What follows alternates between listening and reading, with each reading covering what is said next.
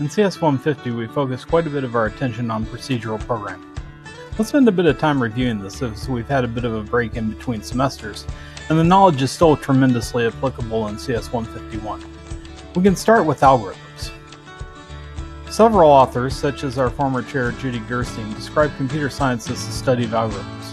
While some may debate this, they are still a tremendously important aspect of our field. Informally, you can say that an algorithm is a step-by-step set of instructions for accomplishing a task, or more formally, an algorithm is a well-ordered collection of unambiguous and effectively computable operations that, when executed, produce a result in a finite amount of time. Now we can turn our attention to basic procedural program structure, which is basically an outline of how you accomplish an algorithm.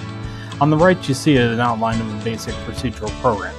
We begin with a prologue comment that tells the purpose of the program and who authored it.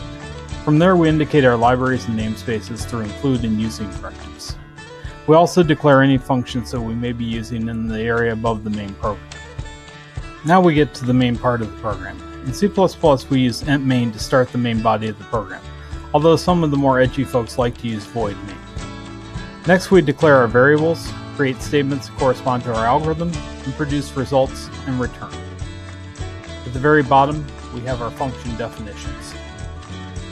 In the outline from the last two slides, we mentioned types of statements. Let's take a look at some general types of statements that we can encounter in C++. In C++, there are several different variable types. You can find a fairly comprehensive list in Chapter 2 of D.S. Malik's textbook or in the online documentation about the language. Some basic variable types used in C++ were int, double, char, long, and long double. To declare a variable, you indicate its type followed by its name.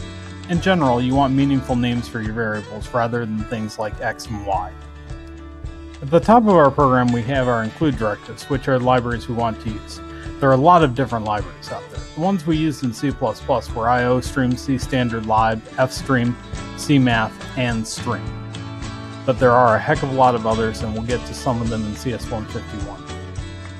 In order to have input and output in C++, we need streams. For the keyboard and monitor I/O, we can use cin to insert something into the stream or get input, and we can use cout to take something from the stream or to give output. Don't forget the insertion and extraction operators. We can also use files for input and output. Here we need the FStream library and the OFStream and IFStream classes. The files themselves are objects, so we use open and close using methods. We can use the insertion and extraction operators for input and output, but it's also possible to use methods such as get, put, and peek for individual characters. Chapter 3 of our text has some good information on files if you want to review. Assignment statements are fundamental to imperative programming languages. The assignment statement is used to assign a value on the right to the variable on the left. In C++, we use the single equal sign to do this and terminate the statement with a semicolon. The program can be pretty boring if it always runs in exactly the same way and never makes any decisions.